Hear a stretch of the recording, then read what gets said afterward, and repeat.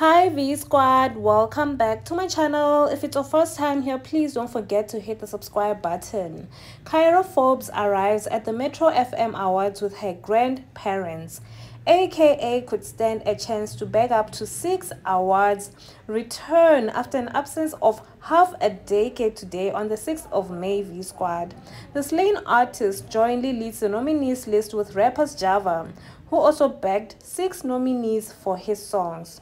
The awards got tarnished with the multiple serious allegations of corruption, vote rigging, and buying of awards when they last took place in Durban.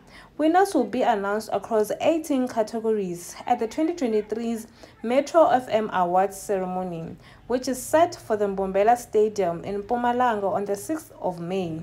With the SABC saying it has been working hard to ensure proper compliance. Do comment on the below V Squad and let us know what you think. Bye everyone.